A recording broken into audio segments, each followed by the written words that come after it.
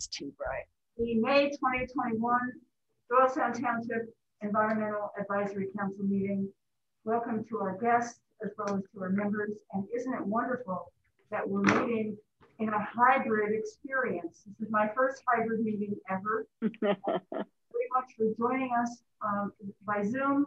And thank you to everyone who showed up in person tonight. This is wonderful. So with that said, let's begin with our minutes. I asked, did everyone who saw the minutes have a chance to read them? And is there any question or correction? I read the minutes. I did not. They were excellent as always. I did not see any corrections that I know about. I don't know if anybody else does, but if not, I would move to accept the, what do we do? Move to accept the minutes. Good. A second? Second. Okay, and so all in favor? Aye. Okay, minutes approved for the April 13th meeting. Thank you, Jim. And budget review. Well, I had one question on that. And I mean, we haven't had a lot of budget activity, but I thought we purchased tarps for the demo garden. I still don't see that as an expense. Oh, is it not on there? No.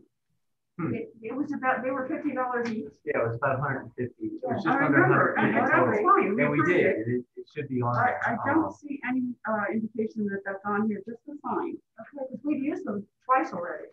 So I'm not saying. I'll look into that. It's fine if they don't want to charge us, but that was my only question. Okay. Anybody else about the budget? Anybody out there in Zoom land? Okay. We'll move on. New business. We have a proposal. I have several proposals, 4 different proposals tonight from different people, and we're going to start with Kara's. Kara is an associate member of the EAC and has an idea about a brochure. And Kara, take it away. Well, not terribly evolved at this point, but we had talked about the possibility of doing some more promotion about EAC. So the community knows more about it, and that, you know, we were looking for volunteers on an informal basis, not the Park Partners formal program, but to have more people help with, you know, tree planting and native garden cleaning. And I don't know that many people in Doylestown, not having lived here that long, but nobody seems to know that there is many people don't seem to know there's an environmental advisory council.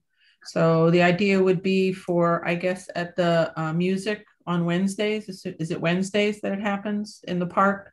Yes. And if the group decides to do a booth at the Doylestown Arts Festival and sell native plants, to be able to hand out something so more people know that it's a resource. And so that's basically the idea. I mean, we'd have to think about, you know, what we want included in it. Et cetera, but, you know, getting them printed can be done in a small batch and, you know, prepared in time. I don't know when the concerts start, might be a little short time to get that done if they start anytime in the next month, but, you know, to have a few nice images and just a basic background and some contact information. Start June 16th. Kara, we in the past we've had material. A lot of it was from the Audubon Society. Some of it was stuff we created. We've had things like we give out things like milkweed seeds or plants. We still have milkweed. So we do have some things. We have a tarp, not a tarp, a banner with our name and logo on it. So we have some resources. We just obviously didn't do it in the last year because of COVID. But I think your idea is a good one. But I think a brochure about EAC itself, I think, would be a nice complement to that, and we should think about getting back to some table events, right? Yeah. And it doesn't have to be, you know, large. It can be a bifold. It could even just be a large postcard, you know, and do a postcard type of thing, something people can take home and, you know, either tack on their refrigerator or keep in their drawer so they know like dates that things happen for tree plantings or how to contact the EAC, et cetera. Yeah, well, you know, we have these meetings are always scheduled, and the work days in the garden are always scheduled, right? That's easy. You can plan the whole summer around those kinds of things. You know, like, and so yeah, I think we should do it. I mean, I think great idea. What do you guys think? Great idea. You know, we could do that rather quickly. And you know, what I'm glad we're having this conversation, because one thing I forgot to put on the agenda is making sure that we have a presence at least 3 summer concerts. Okay, so we're gonna have to look at those dates. We can wait till June to do that. But that might be good, because they won't start till mid-June anyway. Right, they don't start until mid-June, but we do want to have an EAC presence at least 3. How many are there? About 7 or 8? Concerts? Yeah. Oh, no, there's probably a dozen. Okay. There are quite a few There's this a year. couple of movies then too, but I don't think There's also going to be, that schedule is put out in the newsletter, which should actually go out to all residents within the next week and a half or so. That's the center spread of the newsletter. I will suggest that probably one of the better ones to target is the second concert, because that will be the first one where a beer garden of some sort. Ah. That's that idea. The beer incentive. So I think that will have your biggest draw of folks initially. And so that might be a good spot to target in terms of getting out public information. What's the date of that? What's the date? June 23. The 23rd? Okay. June 23, yeah. Okay, so then we will have a presence there on the 23rd. And also for birds. Yes, and we'll birds. Oh, we have the birds thing. Right, so who's got all the materials? I get those boxes. Aaron. I have a closet full of EAC stuff. Okay. So, but Janine? Forever will, by the way. Right. Janine, just one other thing about the brochure. I think it would be helpful to me to just talk with you sometime in the next week, so you can help me figure out, because I'll need people to write little paragraphs about, sort of their piece of it. And so we can determine, what we're going to include. I wouldn't want to be, I don't mind doing the graphics when we put it together in Photoshop for the brochure for printing, but I think having people write what they know best about the EAC would be helpful to me and to the brochure. I'm willing to help you with that if you want. Maybe we Okay. can offline and talk about content. Okay. And and then I can refer to you. Sure. Something. Yeah. Okay. Thanks, Carol. Great. So Okay. I'll contact you offline after the meeting. Okay. Okay, so that's. I just have one comment. Oh, Yes, sir. sorry. Until. And you have that beautiful brochure that you guys made for the native plants that identifies them. Can this be added to that? Because that's something people would want to hold on to, that brochure. Sometimes when you get a brochure, you kind of hold on to it a little bit. You say, I really don't want this. I don't really want to hold on to it longer. The other one has a value. If people are interested in plants, at least it has a key of some type on there with something that makes you want to kind of hold on to the information itself. I'm not trying to disparage, a pamphlet itself. I'm just trying to people to hold on to it. But that was one of the reasons I thought that maybe just doing a larger size postcard where it just it could be, put on a refrigerator rather than going into it. It would have dates of things that happen. Okay. Let's make. But we can sort that out. We can sort all of this out. Jen, Carrie, run with it, and Okay. then we'll check in at our June meeting. We might at least have a mock-up, and then Aaron, you could probably run some off, and we'll have them at the table. So let's target that for June. We'll have a mock-up or a sample of something, keeping Marcello's suggestion in mind that maybe there's something on there that's worth keeping. Like a website we get our QR code even. Let's say the website and a QR code. Yeah. So you guys will hammer that out. Okay. So at our June EAC meeting, we'll have something, and then for June 23rd, it'll be available. I'm not sure we'll make it by June 23rd, to be honest with you. We might, but by the time we get it through, everybody's input and editing and laying it out and getting it to the printer and back, I think June 23rd is optimistic. We can try. Aaron can print right here. To some extent. Yeah, to some extent, Aaron can get some of that done here. So it's not going to. Okay. We don't have to send it. I'm going to shoot for the 23rd, whether it happens or not, if that's okay. Okay. How you guys go with it? Thank you. Also, I wanted to ask you, Kara, on my agenda, I wrote that you had an idea about turning some ideas from the tree signs into a possible brochure about trees. But if you don't mind, I'm going to table that for now. That's fine. Okay, Yeah. we have to move on, and I think getting the EAC handout is probably more important at this point. So Okay. we'll revisit that idea. And Karen, Okay. I don't think I have your email address. It's very simple. It's my name, Kara, Kara. Yeah. My last name is Raymond, Raymond, at Sonic, as in Sonic Boom, SONIC.com. Okay, good. Thank you both for getting on that. That's going to be a really cool thing to have. I can't wait to have a table event. It's always fun. Okay, guys, moving on. Proposal number 2. Anne has proposed, and we have agreed that we should talk about educational signs on the Neiman Trail.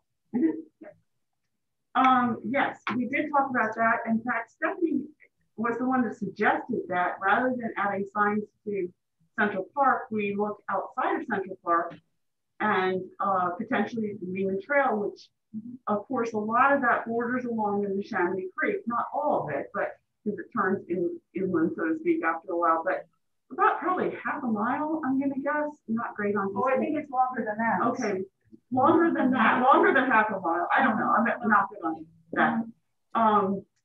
Follows the Neshaminy. So it's a perfect opportunity to talk about waterways, to talk about the importance of wetlands and riparian life and such stuff. So I just came up with a very rough 3 signs. That this is how Tanya and Janina and I have worked on signs before, that I just write up stuff as a jumping off point, rather than everybody get in the room and we go, so what are we going to put on the sign? So it's just a step forward. We may not use any of it. We may use some of it. We may add, we may subtract, whatever. It's probably too much text right now. And I don't do I'm not good on the photo part. Well, Erin, we need you. Oh, and Heidi, good. So I have, let's talk about watersheds is the first one. Is not in a particular order, I guess, but defining what is a watershed, wetland versus watershed, and we are all downstream, which I cribbed a lot from that resources booklet that you worked on. Riparian flora and fauna is the next one. So what does riparian mean, and then why certain plants and animals prefer riparian sites? Keeping our rivers clean. A little bit of background about what you could, why is good, what's good about flow water, how can you help, and why it matters. So that people have hopefully an ownership feeling about the Neshaminy, and protecting it, keeping it clean, keeping it non-polluted, keeping it vital for plants and animals. So they're pretty basic signs, but what do you guys think about having about considering this? And of course, we're going to have to go through channels. So, Aaron, what do you think the process should be? So I just came out of the Park and Recs board meeting.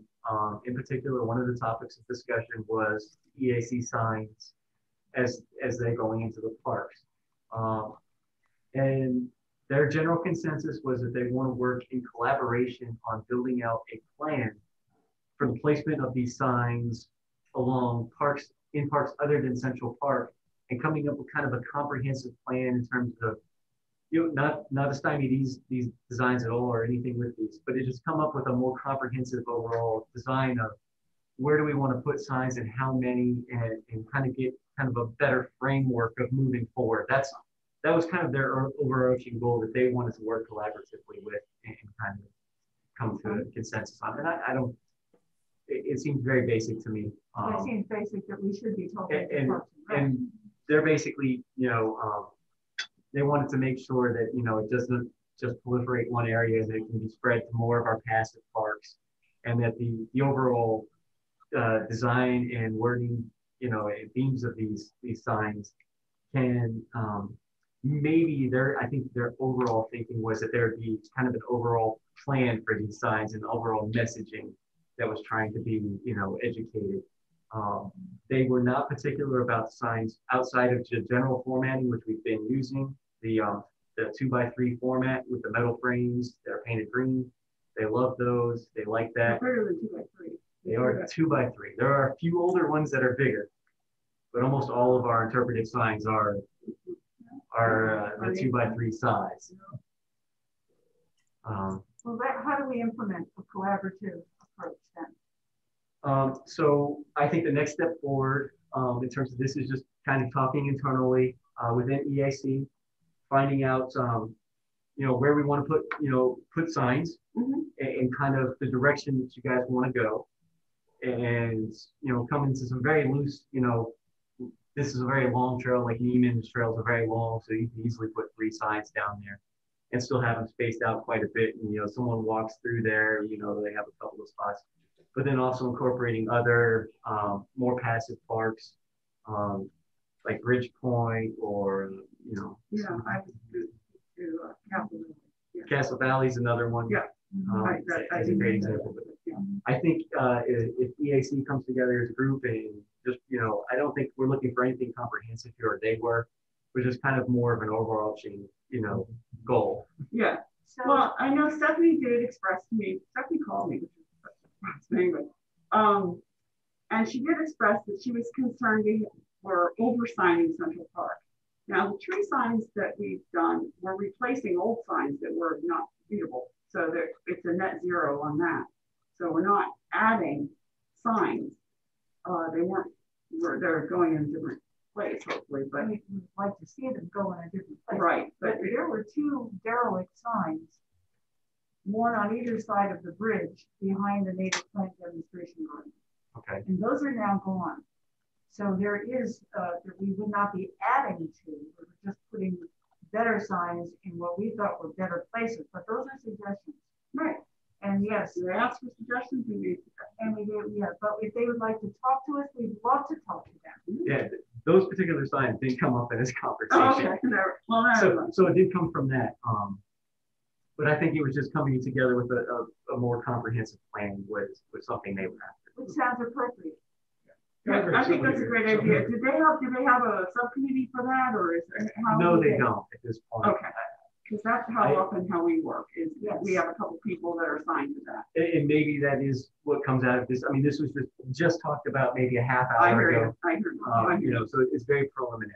Okay, I totally hear you. That's fine. Some of us have made so many signs that we have a pretty good, We have a whole production line going. Yeah, Janine and Tanya and I have done them for years at this point. Yeah, and so if there are maybe 2 people on Parks and Rec that would like to join us, would it be okay to have just a meeting with them? Yeah, I can certainly suggest like that. 4 or 5 people? I can certainly suggest that as a way forward, and we can start working on that. That sounds okay. Do they have this?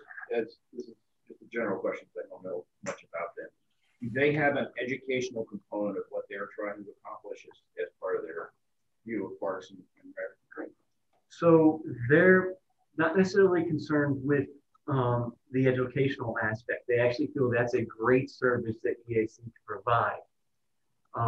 They want to make sure that it is also balanced across the community in terms of how the parks are utilized. That was more of their concern. And that's particularly why they went out of some of the other parks in getting more, parts of the township involved. It might not just come to Central Park for, Kids Castle or whatever. Okay. Yeah. So we can talk about numbers. We can talk about how many parks we have. We can get all that done in a smaller group. I think it'd be better. Yeah. So let's plan on it. Yeah. And we'll take the reins on that. I'll get with Karen and I'll start the ball rolling on that. Okay, great. And just let us know. Yeah. Thanks, Aaron. Okay, great. I did on Jim's suggestion go out to Castle Valley Park and look at the signage there. Because Jim had mentioned that some of the signage is pretty old and some of it's not readable. You're totally correct on both those counts. It is a very different kind of signage. It's not like what we have here in Central Park with sort of the pedestal style. It's the old-fashioned sort of board under the little shingled roof kiosk, I guess, style. I'm not sure what you call that. I suspect they've been up about 20 years going from the citations within the text.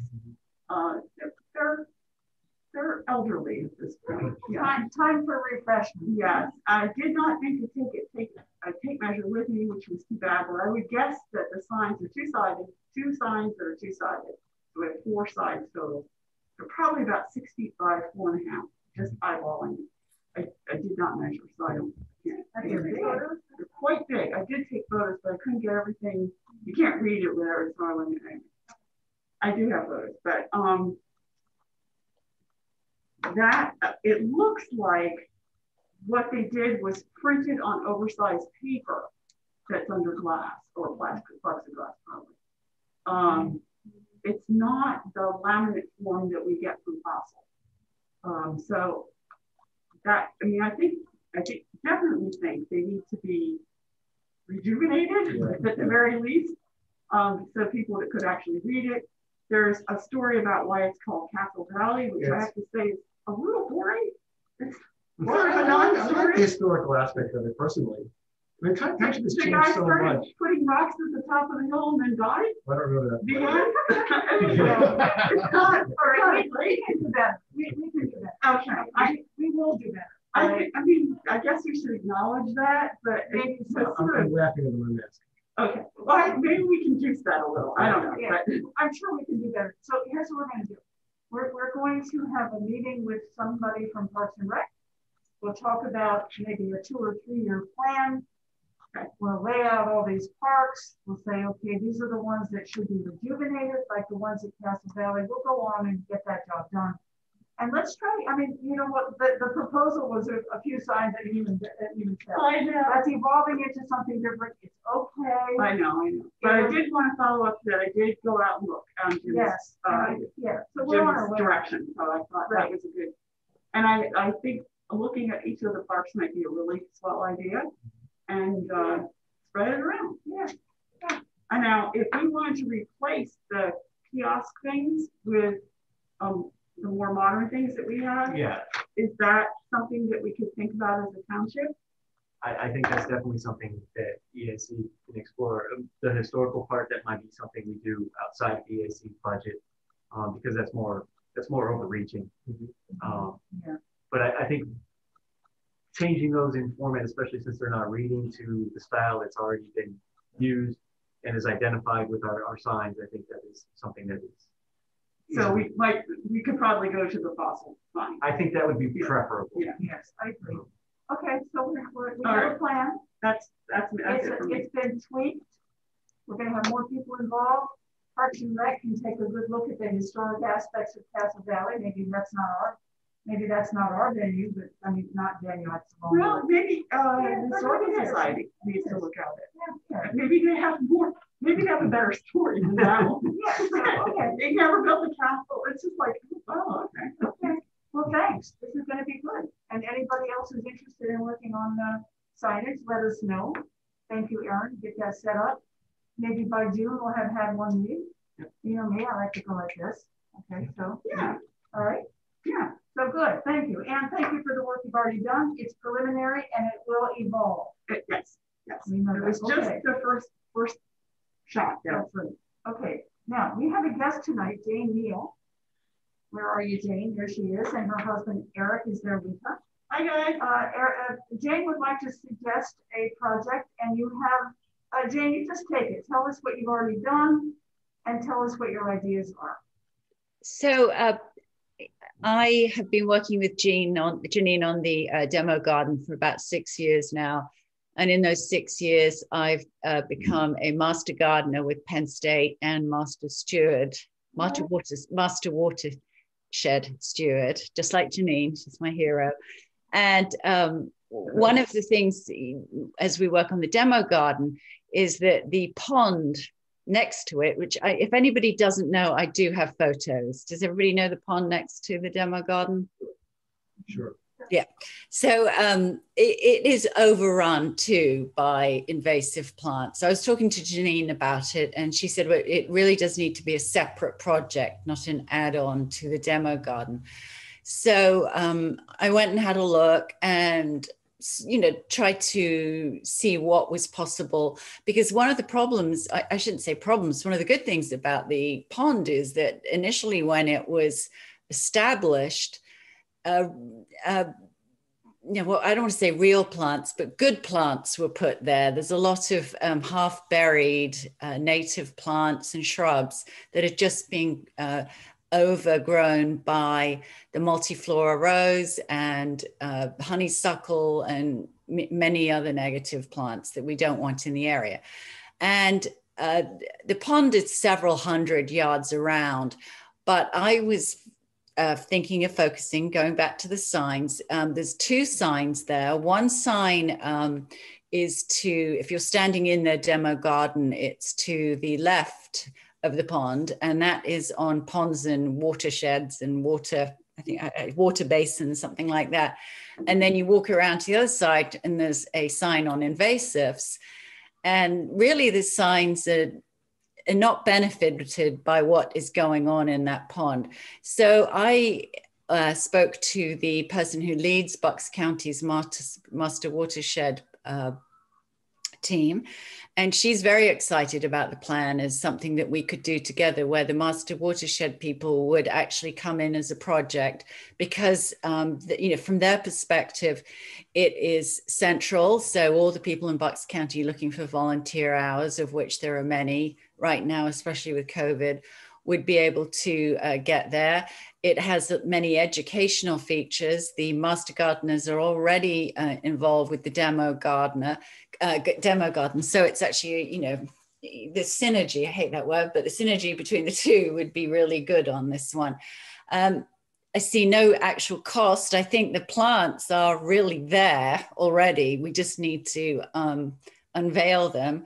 The other thing is, if we do end up deciding we want to put some plants in, we have plenty from the demo garden that we could move over there if, you know, we wanted to just expand. But I'm not seeing that. I think we just need to let what is there flourish. I believe it will take a few sessions of master watershed people going in there and clearing out what's going on. And then we can then make an assessment of what actually is there. And then finally, part of that assessment is making sure there is no knotweed. It is in the area. We want to make sure it doesn't get into that pond. And I don't see any, but who knows, it could be there. But the other thing that's there that we want to look at is the Phragmites, and see if we can do something about that before it gets any worse. And there are various methods of dealing with it. And I think going back and deciding what method we want to use is something that, you know, maybe the more watershed people can come up with a plan for the township to agree to, because, you know, one of them, which is setting it afire, I didn't think anybody would be interested in that environment, but there are less sensational methods of doing it. So I'm not sure whether we would do it at the same time as the demo garden hours, different hours in the evenings. I think I would go back, if we got the, you know, preliminary or even, you know, approved as an idea, I could then go back to the master watershed people and see about getting up a sign up list, or a you know, what do they call it, one of those sign up geniuses, to see what time people are interested in doing. So what we have to do, Jane, is see if the township is interested, yep, in this idea. I know that you and I have talked a little bit, not much yet, but this is the right place to bring this idea.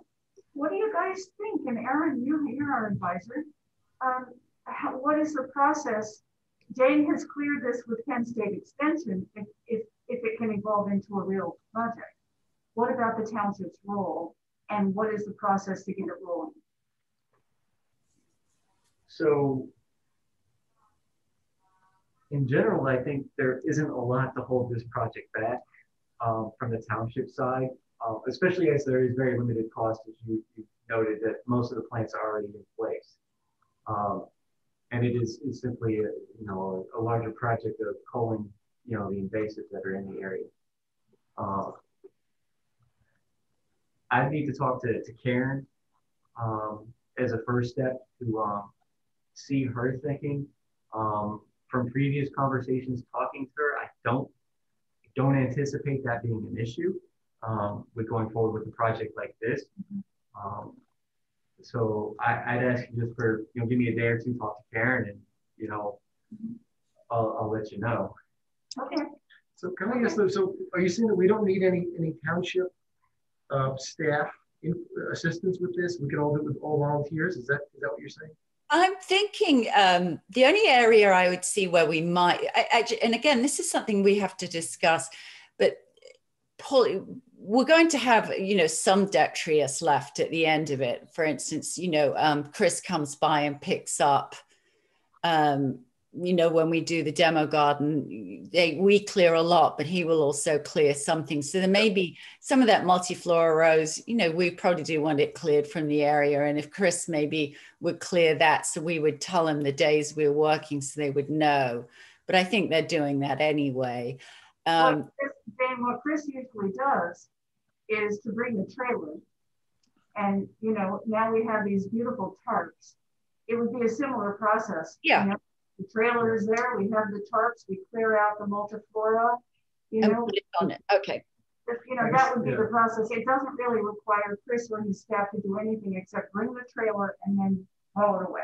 Perfect. Yeah, I knew that. I wasn't quite sure who brought that trailer. So but there are actually methods where you cut back the multiflora, but you leave it in place and it actually becomes a cage over plant, and then the natives can then thrive underneath with the protection of the multiflora. By the time they truly die back, the plant is doing really well underneath. But we'd have to see what was going on underneath. And I thought, maybe we just try that in an area to see how that works. I think the first step is going to be an assessment. Exactly. And after the assessment, then a plan. Exactly. We're not going to just go in there and do anything without a plan. So I don't want to say resources too, because it is a pretty big area. Yeah. It's well, Jim, that was why I said just between the two signs. Let's just start there because it complements the demo garden. I understand what you're saying. Okay, yeah. Now what you mean. Okay. Yeah, and if we find that it goes well and everybody's in, then we expand maybe the next third and then the next third. But yeah, I just wanted to limit it for the first year just to see what was there. And that's the area most people are walking on to see. And it goes back to the signs. That if 20 water stewards show up, then we will have plenty of willing and trained hands to take as much as can be, as much as would be good to do. Yeah, it could really make a difference because, one of the problems there is also calorie pair. The calorie pair is a real issue. And although our parks staff sometimes can do a little bit of that invasive removal, it's a bear. This could be such a win-win. The township would win, Master Watersheds win, the environment wins. So I would like to encourage this. If everybody agrees, it looks like, Jane, you've got the support of EAC. Do you want a motion, Jean? Do we need one? Aaron, do we need to have a formal recommendation on this? I think that once we get an overview and a site assessment, I think bring the site assessment back, and I can bring the township's input back, and I think we can then move forward with the a motion at that point. Okay. So Jane, can we do a motion pending? Hold on. Sure. Okay. I would propose a motion pending the township information that we need, site assessment, etc., that we go ahead with this project with the meals. With Master Watershed Master Watershed Steward. Yes. And Master Gardeners, if they're willing to jump in too. Well, this would be, I think one of the things Jane is doing is opening up the opportunity for watershed stewards to get more volunteer time. Because of pandemic, it's been really hard. And that's why we have so many Master Gardeners coming out to the demonstration garden. Yeah. Because everybody needs volunteer hours, and it's a great thing. I hate to wait a month to move it forward. Okay, let's wait until maybe we have. Unless should we go with the motion pending? Can we do it with the pending? Yeah, I think that's reasonable. Okay, wait, is there a second? Okay, all in favor? Aye. Aye. Yes. Yes. Okay, excellent. Thank you. And we do have a forum. So excellent. Thank you, Jane. I think we're on to something. Great. So what do you need from me next then? I think you have to wait to from Aaron and me. Okay. All right, great. Okay, I will wait to hear from you. And Janine, you'll give him my contact information. Right. Okay. All right, perfect. Okay, Thank you. Yeah. Okay, great. Thank you, Jane. Thank you, Eric. This could be something more. Oh, thank you. All right. I know you would. Okay, moving on. We have an idea, and maybe this can't happen. I mean, we're doing so many other things. I don't know if this can happen, but the final item on tonight's agenda under new business is a proposal to collaborate with Bucks Beautiful to create a Native American garden at the Rock at the amphitheater. There's a rock and it has an inscription about the Lenni Lenape. Right. And it's never been developed. There has been discussion of turning it into a Native American garden. We've talked about the fact that Churchville Nature Center has done all the homework for us. They have an extensive list of plants used by the Lenni Lenape in our area. And it could happen, but maybe we're getting ahead of ourselves. I think we have so much going on that maybe we're getting ahead of ourselves. However, Bucks Beautiful has some money, maybe. They will donate all the plants. They will donate the plants. And so this is, we're talking about watershed stewards doing invasives. We're expanding the native plant garden. And this would be a separate project. Right. But Bucks Beautiful has said they will donate the plants. They did. And they may have she's going to look. She has not contacted me again, but I did talk to Denise Cizak, who's the big honcho at Bucks Beautiful, which I always call BB. So if I say that, that's not. But she's also a master gardener. She is, and has been for a long time. I worked with her I never worked with her in master gardener. I've only worked with her since it's so weird. I never worked with her at all. But she said, yes, she will look. She thinks that she still has the planting plan. Bucks Beautiful would very much be able to donate all the plants. I'll get it out. We would need to supply the site preparation. There was a lot of talk initially. This one came up, I think it's been 5 years now. We've been talking about it a long time. To fence it, because even though there's a sign to not put your kids up on the Indian Rock, all the parents put kids up on the Indian Rock. So if they're going to do that, they're going to trample the garden. So we need to fence it. And I think that was the sticking point with the township. So this is where I would have to turn it over to you, Aaron, and probably Dave Tomko, I would think, for Karen. And Karen. This would be more Karen's wheelhouse, and that is absolutely the sticking point. Yeah. Karen is very pessimistic about the possibility of doing a planting there that will make it because of people's resiliency to keep putting their kids up. Yeah. It's very, do we feel about maybe just having a few Native American type trees and some shrubbery? Nothing delicate like perennials or anything, but maybe some shrubs and trees. That's an idea. There's an artifact that goes with that. That's somewhere in the township building. Okay, trees and shrubs that might be the problem. Yeah, that's true. Maybe that's an idea. Some fruit trees and a couple shrubs. Okay, that might be a way to go. I think keeping that in mind and coming up with a solid plan that speaks to the concerns of people pretty much ignoring whatever we put out in front there. Yeah. Well, and the other concern that Denise had, because she walks her dog over here, is that every dog pees on that rock. She said literally every dog that pees on that rock. As soon as one dog does it, they all do. No, that's certainly true. Yeah. So that's another concern with more fragile plants. So maybe this is a good way to think about doing shrubs and then trees or something behind. But we're going to have to probably live with the idea that people are going to walk to the rock to stick their kid on top, even though it says something. Maybe place it behind the rock. This is a framing of the rock. Maybe that's, yeah. Now the rock itself is just from the quarry. It has nothing to do with the Lenni Lenape, other than the quarry owner thought that it was a nice way on. I have one outrageous thought. Good. That is to move the rock.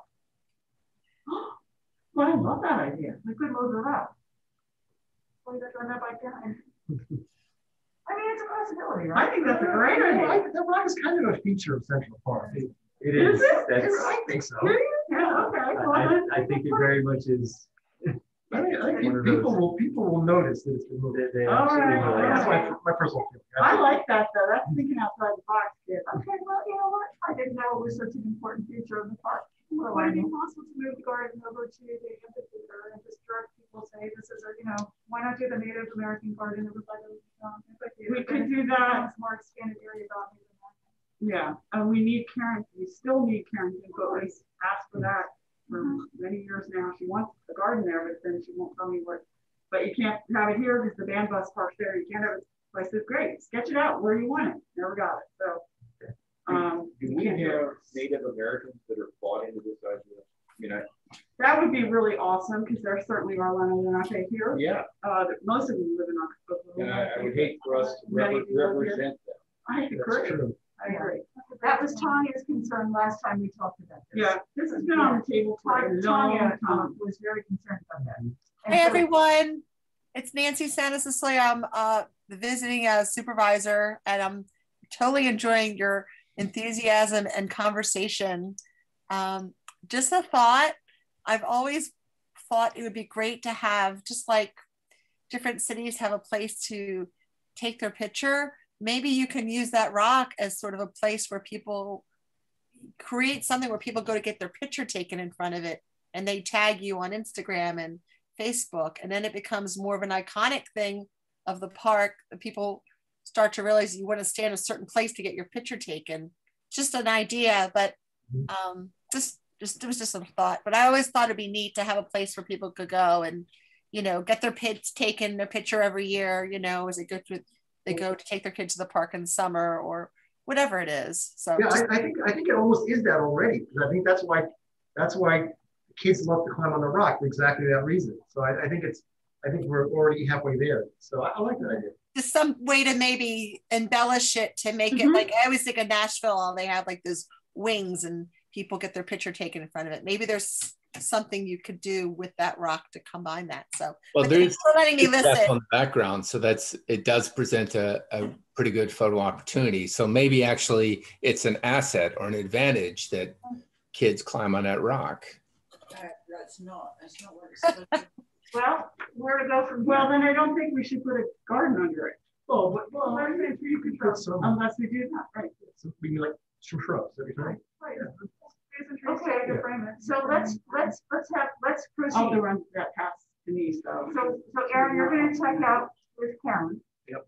Ann's going to talk to Denise. Yep. And we'll put it on the agenda again in June. Right, but we should also, but to follow up on Kurt's point though, if there is a Native American community that has some thoughts about this, we should probably talk to them. There's a Native American museum up in Allentown. Don, I just visited them, and they would be good people to talk to.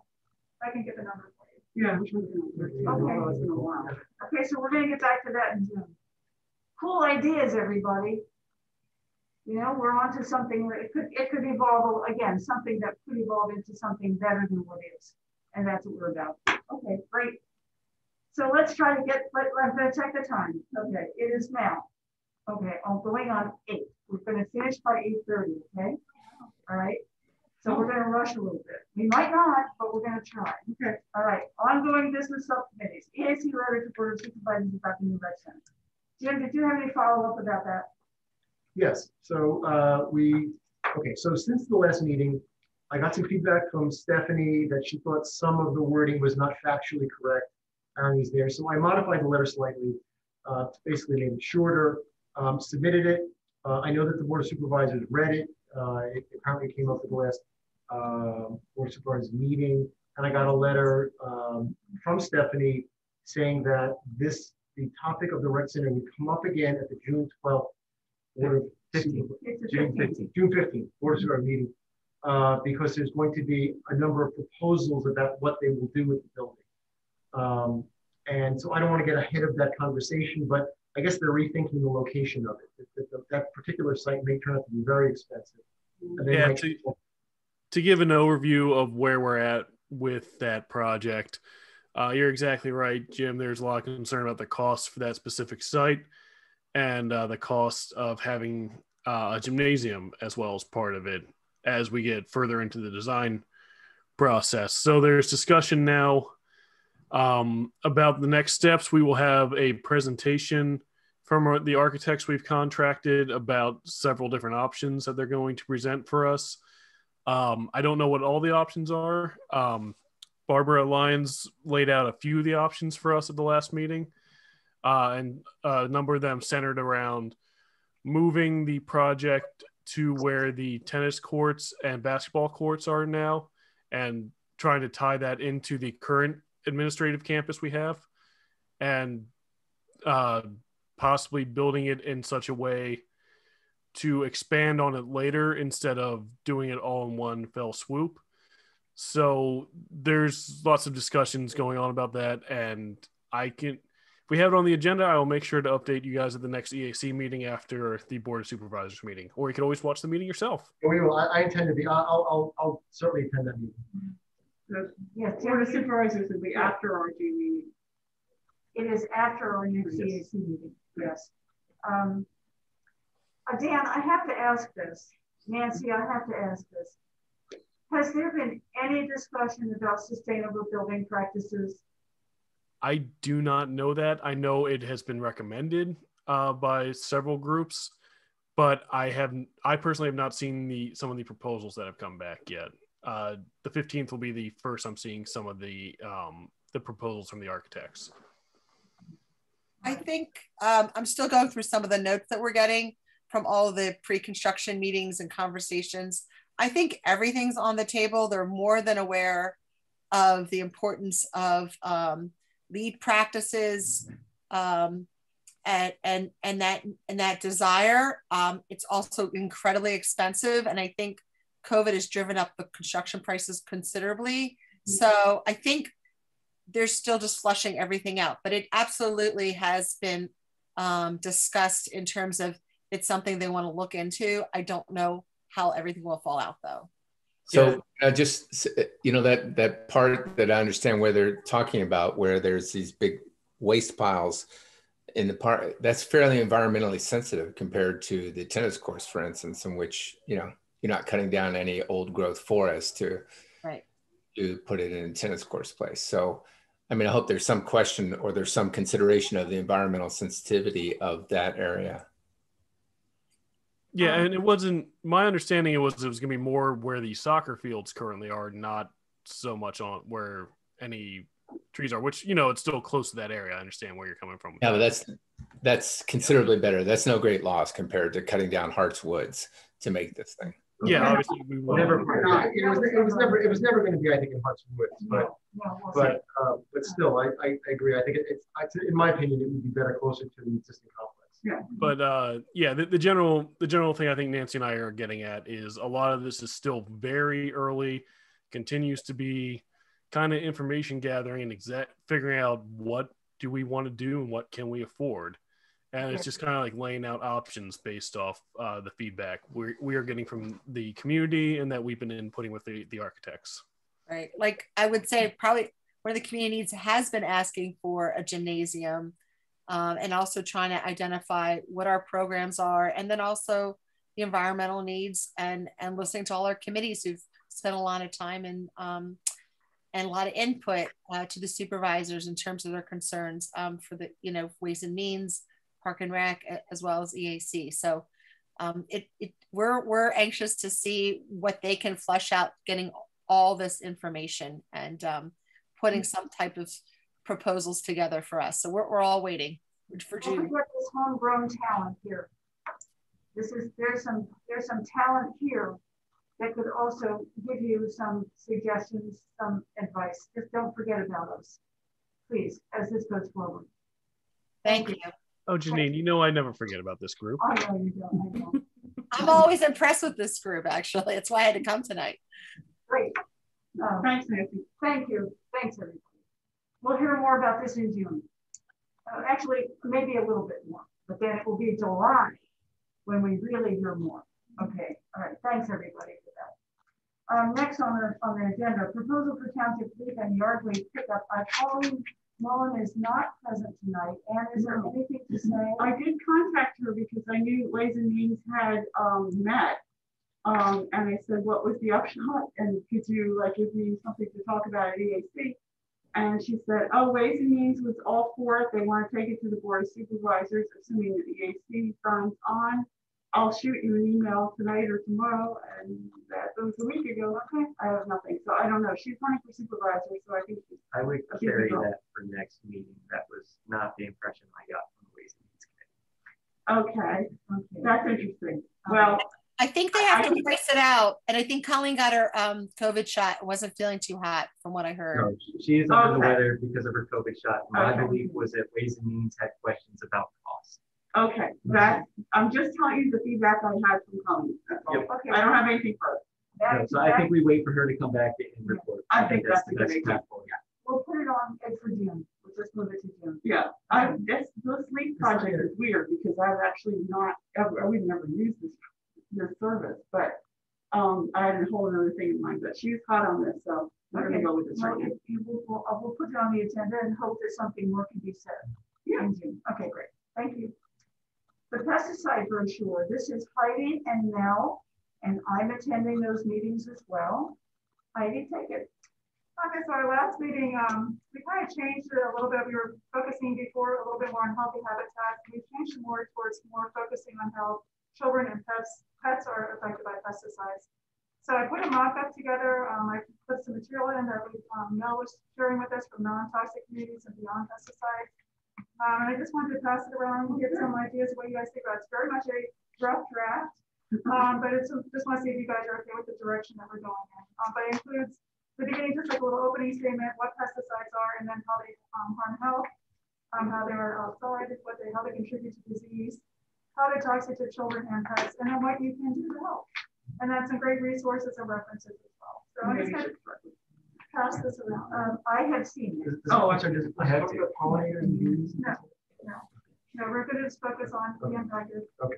It's just a small, it's one little brochure, so it's a good starting place. I think we were thinking about, talking about birds and bees and so on, but really just felt like this would give people some more attention. Like if you had a table of it, you're more likely to pick this up if you see it this way than if you see bees and pollen. Gotcha. Because a lot of people want bees to be sprayed on the fields in the first place. And so this way it's explaining why that may not be such a good idea, actually, how to impact your children. Very good. So this brochure is intended as a handout at the table events, similar to the. Right, it'll be on our website as well. People can I think that especially considering some conversations we're having about input and about public versus private land and about how township parks are used by thousands of people. We're going to have to tread lightly on this. Even though some of us might want to tread more heavily, we are going to have to tread lightly because, as Erin has made it very clear, just tonight to some of us, we have a responsibility to so many different people with so many different ideas about the use of public parks in this township, that whatever we put in our pesticide brochure is going to have to be balanced. It's going to have to be. And I think that addressing issues around children and pets is a good beginning to that balance. We are not going to win a battle that says no pesticides anywhere on public land. We're not going to win that battle. But what we can do is encourage parents and pet owners to reduce pesticide use on their property. It's also just a general education. It's education about what these chemicals are and what they can do to you. So you can take that information and pull from that. So. Yes, but we're going to have to keep in mind that we are representing the township. Yes. Jenny, can I ask something? Is there anybody that is pro pesticide? Yes. Yeah. As a matter of fact, my neighbor. Also, the athletic associations that use our public parks are pay to use. very much afraid of stinging insects, for example.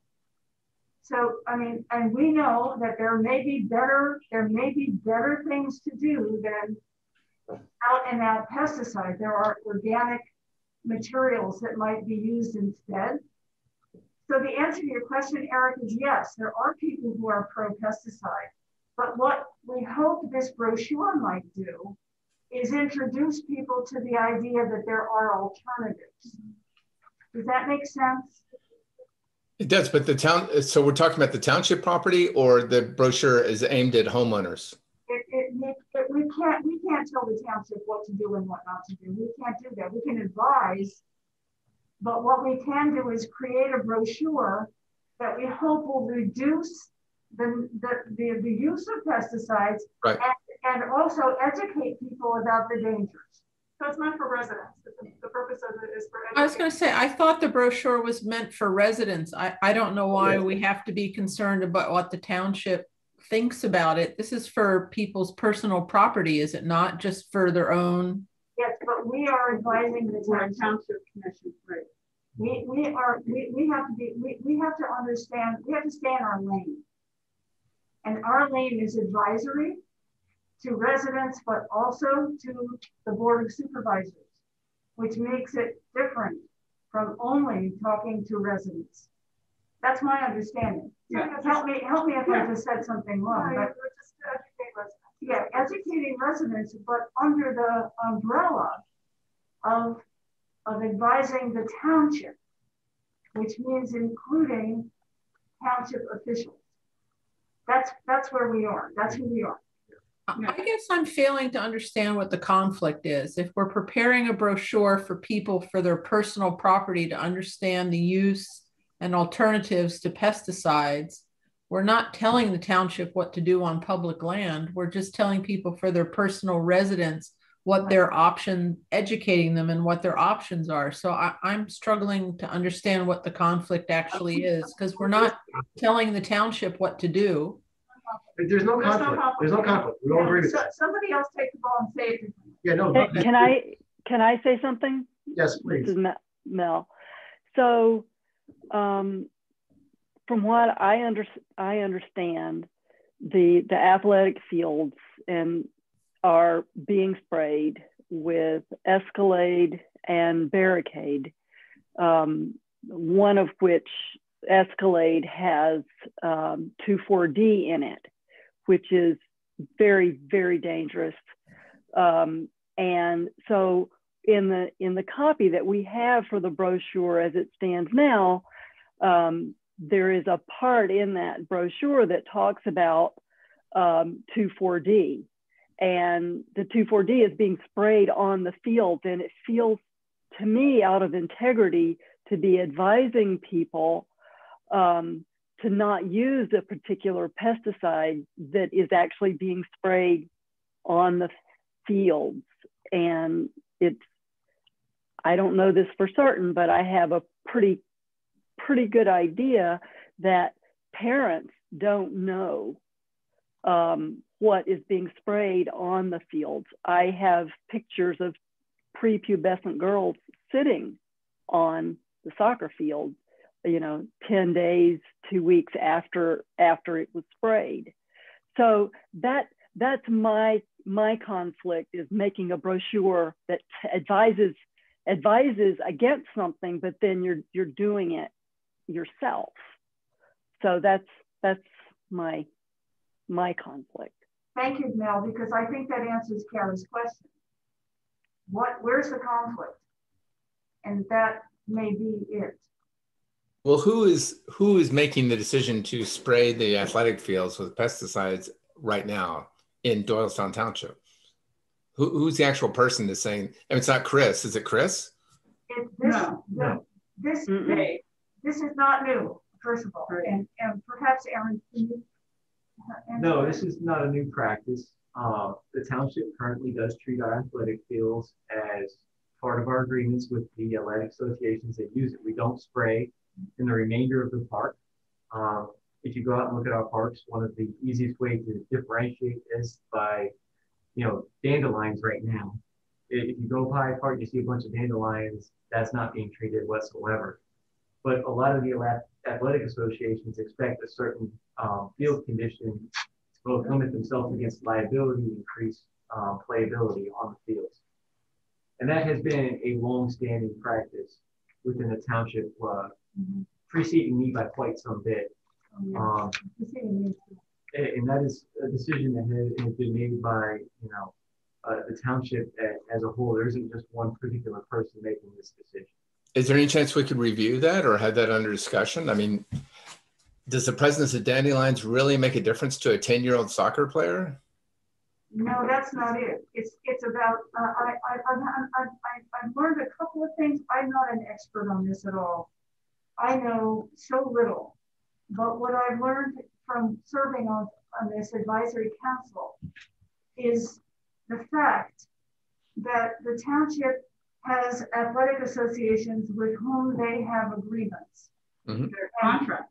That contracts. Right. And money exchanges hands. Exactly, it's a revenue stream. All right, money exchanges hands. And those contracts include the playability, to use Aaron's word, and the safety, and I'm putting that in quotation marks, of those playing fields. That is, I'm afraid, beyond our even our ability to make any changes. So I think, right. Eric, I just want to say this. The reason why we're doing this brochure is to educate parents. So once they get those brochures in their hands, then they have the information, then they can go to the athletic associations and say, we want to discuss this with the association, okay? And then they in turn can then talk to the township. But this is a means of educating the public about pesticides, what their children are playing on, and then hopefully from that stream, from those conversations, things will change. But I realize that's a segue. I realize that's a side that's not directly relevant to this brochure. So we can bring that up another time, I guess. It's a process. It's a process of educating the public, so in turn they can start asking questions about their athletic fields and what their children are playing on, and then in turn talk to the township. Right. So that's the way things are done. It's a process. A red chair and hit a button and say, I believe in you enough to say I want to help you in any way I can. And that's a cool. But I guess all of us here think that's pretty much crazy sauce that they're spreading this poison on this grass, regardless of what the contracts and all. We can talk about this another time. Absolutely. One other point though. There are claims in there which are very deeply concerning.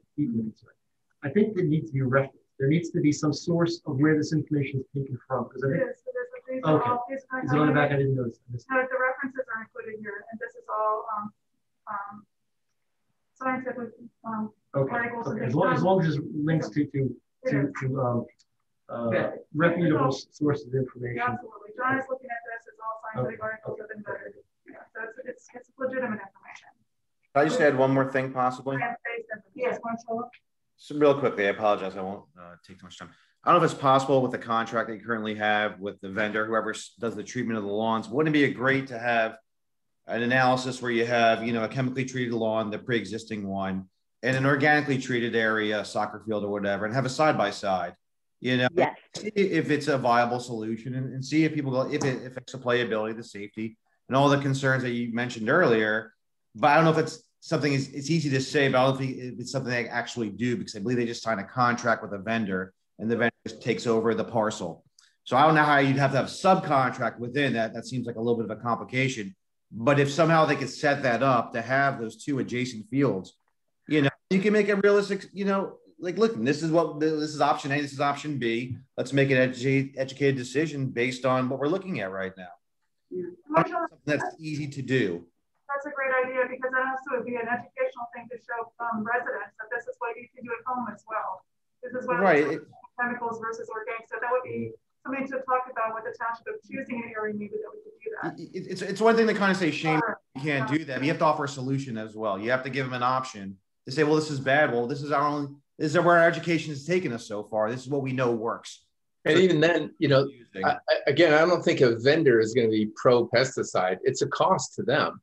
So if you talk to them about ways that they could fulfill this contract of having a playable field without that added cost of buying pesticides and the labor costs of spreading it, I don't know why they wouldn't be open to that. So I think if you take a healthy organic approach to lawn maintenance, you'll have a thick lawn. It'll naturally reduce the amount of weeds. But what you can do, which is a good compromise, they might be able to spot treat. So instead of just blanketing the whole field, they can go to problematic areas and just spot treat those areas. It's not 100% perfect, but it's a lot better than where you are now. Well, again, what I'm saying is I'm not sure if there's anyone that's actually pro-pesticide here. I'm not sure there's anyone that's actually arguing the other side. Okay. No, you'd be surprised. Listen, I think that's an intriguing idea, Marcella, and I think it's an idea that's growing out of the brochure that we're working on.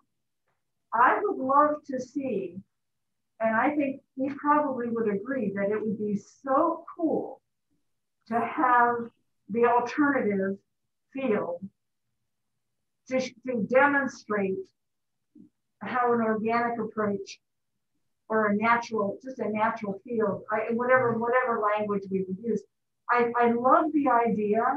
I don't know how we would implement that, but I would love to see us eventually move to something like that. What do you guys think? I think it's a great idea. I think the problem is the fields are booked, completely booked. To take one out.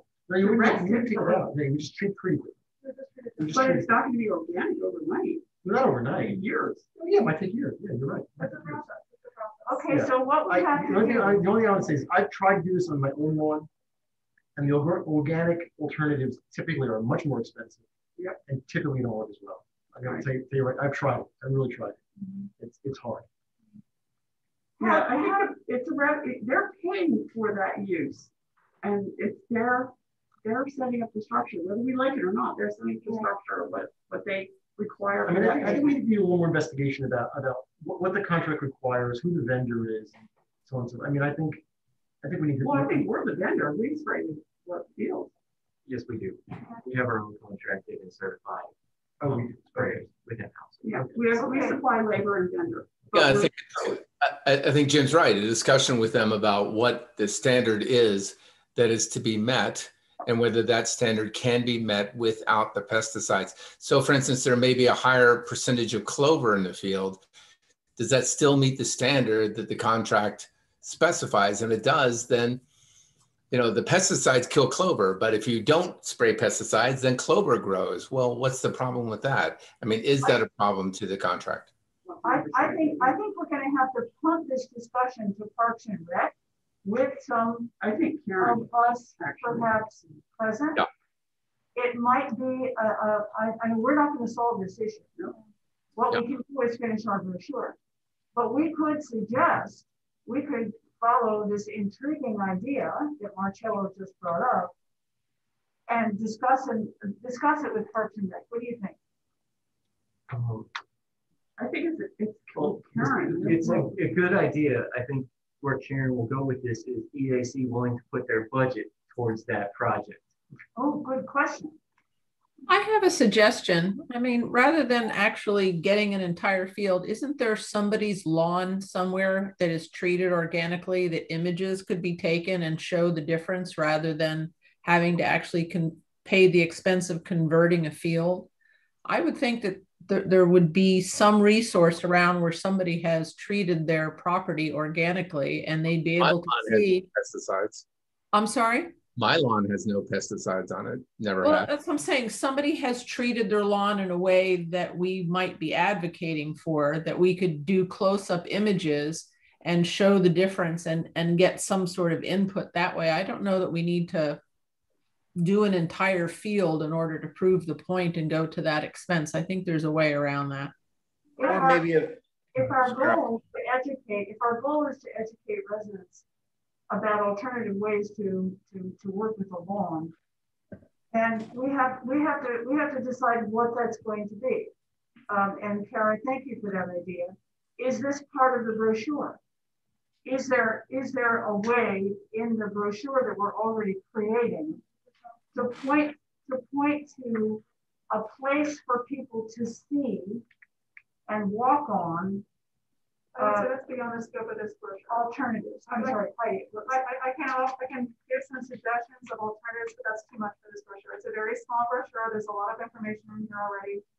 So I don't think that's a wise idea. I think that would be overwhelming, but I certainly can get some examples of suggestions of where to get more information on how to do it on. I have not put that in here yet. Yeah, so on this brochure, we can have some example or some suggestions of where to get organic information. Okay, so all right, so we can add that. We better roll on. We should move on. Yeah, we have to move on. But we have some very interesting suggestions here, and perhaps at some point we'll have a demonstration area or a lawn or something that we can point to. I don't know how we're going to do that. Maybe a vendor, sorry, maybe last thing, maybe a vendor will do it for free at a low cost with the opportunity to advertise, you know, hey, I treated this field at low cost or for free. Can I just advertise my organic lawn service or whatever through the field? Maybe that would be fair. Marcella, could you look into that for us? Is there a way to? Yeah, absolutely. I'm more than happy to. Indigenous Ingenuities would be a great company. Resource. I'll reach out to them. There's a few organic lawn care companies I'm familiar with. I'll try them and see if they'd be open to that. Or maybe that would be really great information, Marcella. Thank you. Yeah, no problem. Okay. It's also possible that they have a contract with some other township or some other sports facility that already is using them, and that would be an opportunity to be able to show the difference as well. True. Okay, we'll look at that again in June then, and we'll see if we have more information. Thank you. Now we're watching the time as always, so let's move on here. Let's decide brochure. Anything else, Heidi? What do you guys think? What's the thought about it overall?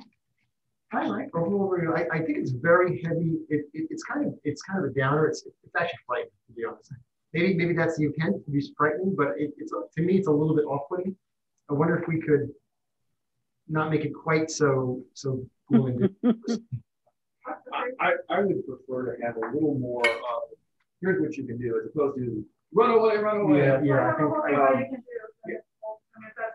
Well, but you know, here are products, here are services, here are things you can do to get you there, as opposed to, you know, don't use these chemicals. You're going to die.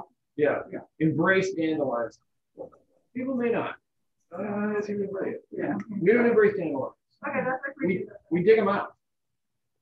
Okay. Yeah, digging we out, don't spray them. of course, that's in there. We dig them out, but you know that kind of thing. So I think a box of here's where to go to implement this, as opposed to be afraid, be very afraid. Some scare, but also some encouraging. Yeah. All right. Okay. Can you scan it somehow and send it through email so we can see it? Of course, I'd be happy to. I can email it to you. Great. Maybe everybody would like to see it or not. Yeah, that might be good. Just to have a little more time. Then we'll we'll look at it again in June. Okay, moving on. The Bucks County Planning Commission Citizen Advisory Design Committee. This is such a long title. About the Neshaminy Greenway Trail Segment 2 Dark Hollow Park was held April 15th. Kurt and I both attended that meeting. And I think at this point, all we can say is that and it's a win. We had a win about that. Here's the win. As far as we're concerned, as environmentalists. The Bucks County commissioners are paying for an environmental study. Environmental assessment, yeah. And they're using a person recommended by the Bucks County Conservation District. And so we feel that that is a win. There won't be any more meetings until that study is completed. But as far as today goes, that 2-mile stretch of the Neshaminy Greenway Trail along the Neshaminy that was proposed is now on hold with an alternative idea, which is a 7/10 of a mile loop trail, which is entirely in Warwick Township off Valley Road. That's where we are right now. and the study will be done, and then we'll continue our discussion. There is a real interest in bike and hike trails, and we're not against trails. We need to say that. What we are against is building a 10 feet wide asphalt trail that has such a heavy environmental footprint that it's destructive. So that's where we are.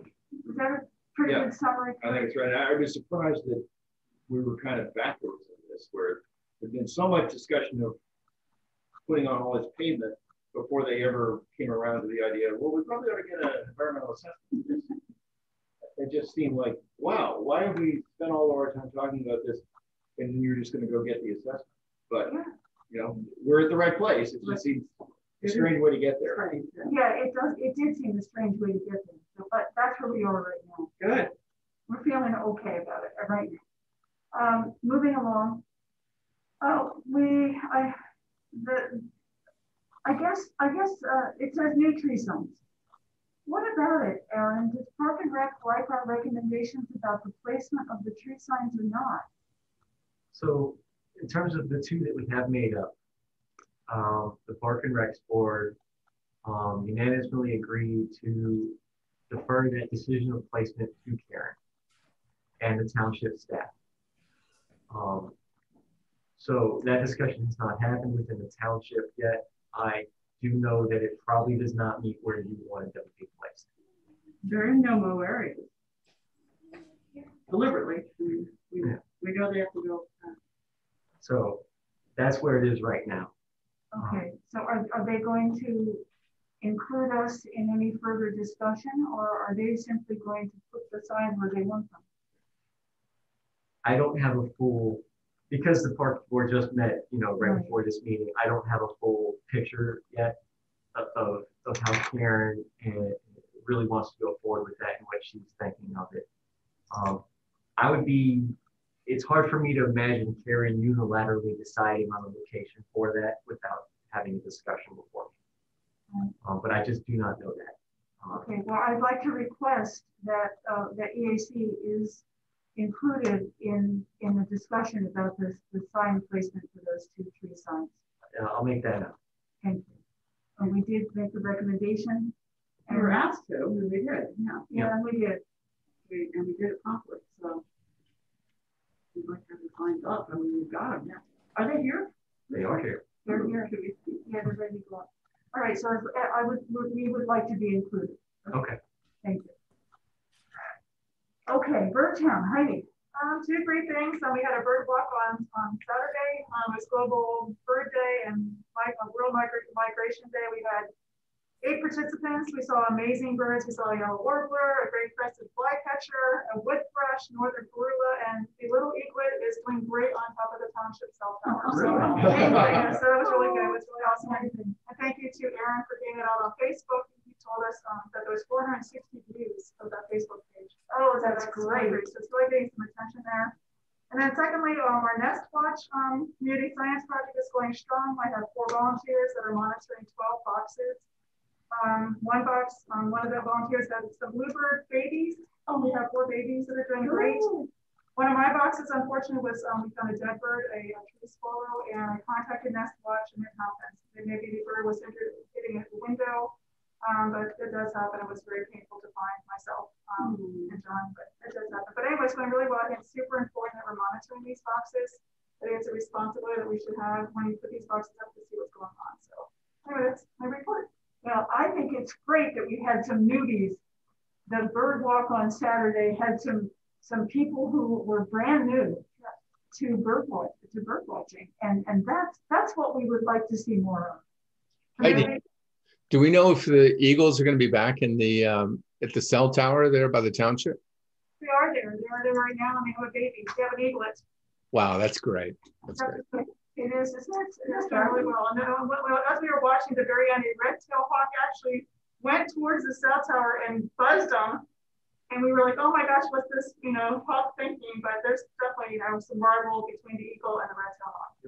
It's very interesting that they're interactive. It was a great walk. It was super fun. That's so great. So is there one scheduled for September? Yes, it's one September. Okay, we need to get that word out. We will. You know, we would like to invite, if anybody out there is watching, if you've never gone bird watching with a really good birder, please join us in our next bird walk in September. It's quite exciting. It was wonderful. It really is. And bring your kids. I'd love to see more kids involved. Thanks. I have a brief question. Where is the information about the bird walks posted so that people know about them? Because I don't know where that information is. So it was in 3 places. It was on our Facebook page, it was on the Park and Rec guide, and also there was a flyer put up by the Native Plant Garden. Okay. And then we actually got 2 people from that flyer alone. I'd seen it right there. Okay. It was in the township newsletter too. I saw it there. Yeah. Okay. Okay, great. So invasive plants of the month, Heidi? So this month is garlic mustard, and I'm working on it and hope it will be out by the end of the week. And also the archival materials to SNU and the archives of all the invasive plants. If you go to see them, yes. Okay, good. Because as I work with Tampa, it gets rid of them. So I just want to make sure that we're archiving it. No, we did. Okay, good. Yeah, we could reuse those. We will. Yeah, I want to do a brochure of those and we get 24. Yeah. I'm not trying to do 24. That's a lot of work for me. When we get more, I'll just leave it open. No number. Heidi, when we post them up on our webpage, we actually save that URL. Okay. Even though it changes monthly, what's up there, you can still pull up that old URL and pull up the old pamphlet. Okay, wonderful. Okay. Is there a way to put like a link on our website to do that? I'm working on creating a history where you can maybe get an accordion underneath the overall where you can get the archive. Because it'd be nice if someone could refer to those other pages. Yep. Okay. So it would be possible from the environmental link on the Doylestown Township website to look at the invasive plants of the month from the past. Correct. That would be really correct. Awesome. I'm working with one of my interns to do that. Excellent. Thank you. Excellent. Thank you for that. Because we already have that as a backup resource, and they take up so little room. Oh, good. Wonderful. Honestly. That's great. Okay. Compared to what I'm usually archiving. Great. So much. Good. Okay. Next, native plant demonstration garden. On our April 24th workday, we had 23 master gardeners, 7 additional volunteers for a total of 30. Wow. And in 2 hours, wow, did we get stuff done? Yep. I mean, Dan, awesome, right? Eric, Jen, I mean, we got so much, it was really amazing, including wood chip spreading. So that the paths are more visible, so people know where we're walking. We did bird walk in the native park. Marcello, you were there. That's right. Marcello. My son was Jen, there. Eric, yeah, Jen, me, yeah. I mean, and so many other people showed up. The work is great. The master gardeners are enthusiastic. They will come back. So I'm very interested. My son asks me every week when he can go back and help out. He had so much fun. Oh, that's so nice. Yeah, he literally asked me, he's like, when can we go back? I'm like, sure, whenever you want. I'll show him what to pull. I have to report also that the Pennsylvania Horticultural Society gardening contest is happening again in 2021. It will be virtual again. There will not be live judges. Therefore, they are suggesting that we start collecting photographs now. I have some. Anybody else who takes pictures of the garden? We should have some kind of Dropbox or something for these photographs. Can we do that? Can we have a Dropbox for photographs so that when it comes time to write the application for the contest, we'll actually have everything in place? Maybe we already have a Dropbox. We have a Dropbox. We were using with Andrew for the native plant garden. Oh, I'm for sure. So I can just dump them in that for you. Okay. Okay. I have to remember how to do it. I'll send you. Okay, thank you. Anybody else who takes pictures of plants or pictures of people or pictures Both, I would think. We want people working in the garden. Yeah, pictures. I got a lot of pictures of workers. That's important. I think part of the beauty too. Yeah. It's important to show that it truly is a community garden. Yeah, exactly. And the people will come and yeah. What better what is the criteria to win? Well, we've already won 4 years in a row. Yeah, we want to win 5. So what is the criteria? Is it pictures of people working? Okay, here's how it goes. They look at these gardens, and we always apply in the category of community gardens. And they have people working is a big, people working would be a great part of that then. Yes, it is. Yes, it is. And they look at design, they look at creativity, they look at purpose, they look at such things as maintenance. How is it done? What materials do we use? You know, composted material, wood chips. Those things matter. But we don't have it's not a very formal garden. So it's not really like a formal, like French layout sort of thing. That's not part of the criteria. No, it is not. It is not. And it's very clear that this is a model for residents to learn from. It's an educational garden for the community. Yeah, so that all matters. Yeah. I'd be glad to share the criteria when it shows up again. I'll get it probably by probably sometime in June. Usually the contest ends by the end of July. You have to get the deadline is usually like July 31st. So pretty soon the application will come to me and I'll share it. I'd be glad to share it. I could use all the help I can get in filling out that application. So keep going. We're gonna go for 5. Okay. All right. Okay. Arbor Day. We had a nice Arbor Day. Who would like to discuss what happened on Arbor Day? That was the same day as the work day, and some of us were there. Aaron, you read the proclamation. Yeah, so Arbor Day was at the same time as the work day. We had about 7 or 8 folks help. We read the proclamation. It was recognized by Tree City, even though they weren't able to attend because of COVID. About a week before Arbor Day, we also received official notification we were again recognized as Tree City in 2020. And again, we're probably going to have an additional planting coordinated with Bucks Beautiful later in the fall. Great. And what we put in were 13 baby Eastern red cedars. Nice. And those are, they've all been flagged. The areas around them have been cleared, and they are being monitored by Chris and his crew to make sure that they take seed and continue to grow. Perfect. Thank you. It was all a success. I'm going to table the concept of I'm going to table the subject of heritage trees. Someday we'll get back to that, but not tonight. We have enough on the agenda. Ready for 100? Jim, Kurt?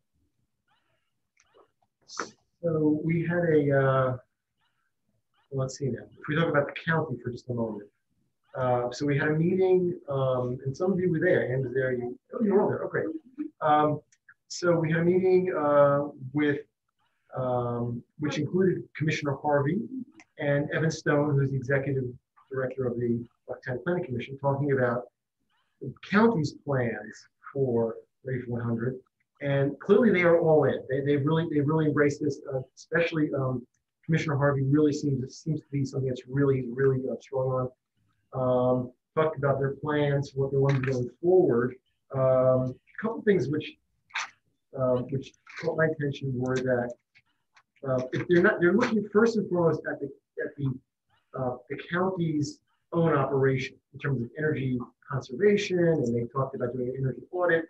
They talked about considering putting solar panels on some of the facilities, and all of that's terrific. But beyond that, reaching into the community, they talked about, for example, the CPACE program, which is a program which provides low interest loans to businesses to become greenhouse, energy efficient and install solar and alternative energy.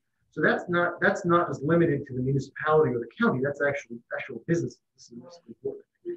And then in addition to that, they are looking at, and in fact, it looks like Bucks County is actually leading the initiative for a multi-county power purchase agreement to build and buy solar power across several counties around Philadelphia. So they're talking to Delaware County, Chester County, Montgomery County about doing this. And it's early days, but that would be a huge step forward. And so, those would be for the county facilities, I understand it, but if they produce enough capacity, and they could also sell power to municipalities. Right? Yeah. Jim, can I just mention that the meeting was really impressive because they used the term utility scale solar panels, and that's right. That's a big word. Well, and the key also, from my perspective, is they were going to use the power purchase agreement to actually implement a new solar array, as opposed to just we'll buy it from somebody. Right. So this, you knew that you were going to get a utility scale implementation somewhere locally out of this power purchase agreement. So that to me meets one of the key criteria of power purchase agreements, is that it actually motivates the production of new solar capacity. Because many of these, I always feel like we're just moving the pea around into the cups. But this one was clear. He was going to use this power. He was going to aggregate demand through this power purchase agreement, and then use that to get the solar array put in. So I thought that was terrific. Yeah, I think it also really answered the question of when they did their Ready for 100, did they mean it to be broad scale or just their own little stuff? They clearly mean it to be broad scale. Yeah. When you think about the first time we discussed Ready for 100, maybe 3 years ago, I don't think we envisioned this happening. You were talking about getting together with a few municipalities. Now that this has become a countywide and maybe even a regional effort, it's big, it could succeed. I think we need to be optimistic. It's all good. It's all good. Awesome. He also put a lot of emphasis on the model ordinance so that there would be a clarity for builders that, because everything is so cut up by township and borough in this area, I mean, literally you go 3 blocks over and all of a sudden you're under different rules. Right. And if there is a widespread adoption of that model ordinance, then you've got some clarity for builders that, hey, this is the way it's going to be, and it doesn't matter if you go over there or go over here by a half mile and you buy some property, that's what it's going to be. So just one more thing I just want to say to Dan as one of our supervisors. Wow, what if Doylestown Township's rec center became one of the first to adopt some of the model ordinance ideas about Ready for 100 and sustainable building practices. Just a note. Look, I wanted to see the township building that way, so you're not going to have an argument for me on that. But things have changed. You know, when you hear about the way the county is moving, it's different now from when the township building was being planned. Yeah. So I think we can be, maybe we can be a little bit more optimistic. I don't know. But and look, there's a lot's changed from since when it was planned, when people were telling us like, oh, well, solar's not cost effective to go on the township building. It was apparently the reason we never got it, which I'm still skeptical of that, but that argument doesn't hold as much water now. Yeah. Well, let's be a little more forceful this time, because I think there's more. I think there's more will. Maybe there's more political will now than 5 years ago. And the last time I checked, the township building has a gigantic flat roof that is south facing. It does, exactly. Yep. With no trees in the way. Very good. They did not. They still can. Okay, guys. Last item. Did you finish everything? I think that's the bulk of the discussion. I did like the one point that somebody made, it was maybe the county guy, that they're looking into paying farmers to make their fields solar rather than frack. Yeah. For fracking. Yeah. Farmers could lease their land for windmills rather than for fracking. I missed the beginning of that. Who was saying that? I can't remember. Was it Harvey? I think it was Bob Harvey. I can't remember. Or was it? Somebody raised the idea. I came into that meeting a little bit later. Yeah. somebody said that we want to incentivize farmers to lease their land for renewable energy rather than for fracking. Isn't that's a huge political change? It's a sea change. It really Well, is. hold on a second. Nothing's changed really. I know, but But at least somebody's thinking about it. the first thing is the idea. Yeah. Well, and it's happening other places. Yes. And that's the thing. It may be new to us, right? In this Yeah, local area, right. but you know, you go into West Texas, there's windmills all over the place Yeah. where farmers have leased their land because that's the most productive use for them out there. I mean, there's no, you don't have to go and be an evangelist for environmentalism when you find farmers. You just have to offer them money that's more than they can make on it. Right. It's real easy. So these opportunities are there, but you know, people are now focusing on it. Let's think about this and do this. And in Bucks County, Pennsylvania, if those words had come out of the commissioner's mouth, Exactly. yeah, something is changing. There's something new in the air. Hopefully. Yeah, hopefully.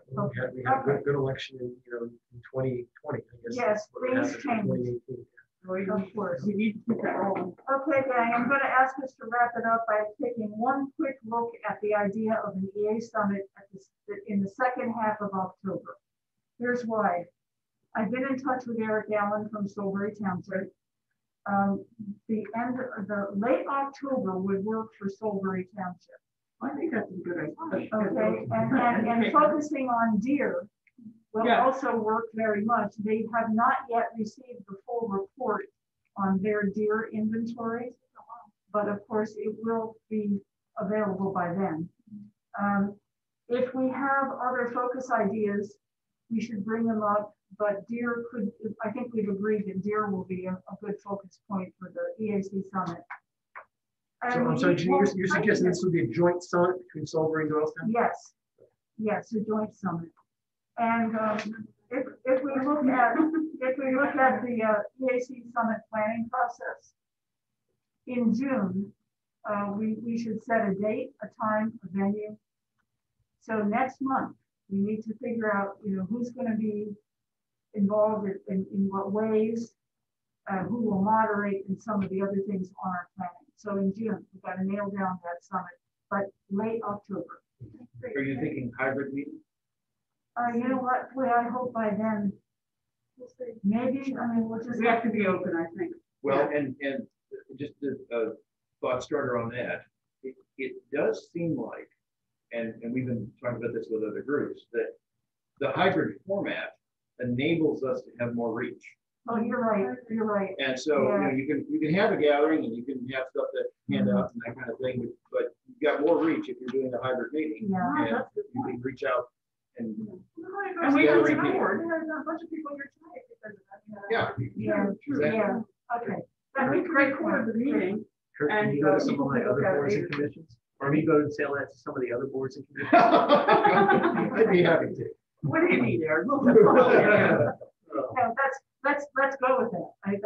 That's really important, and we will get more participation as we've noticed with other groups that we might be involved with. Okay, last call then for other issues. And I'm sorry, but I'm not going to be at the June meeting. That's my birthday. It ends in 0. I know, I can't believe I'm going to be 30. Again. But my husband booked us a little trip away. This will be the first time we go. That's great. So I'm sorry, but I will be missing. However, when you get the agenda and if you have something burning to say, I will forward it to you. Make sure I get it. I will. Okay. Everybody else, last call for any additional ideas or issues.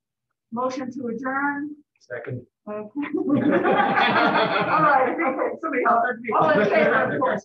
Thank you, everybody, for coming. Thank you, everybody. Bye, everybody. Good night. Good night. Thank you. Good night.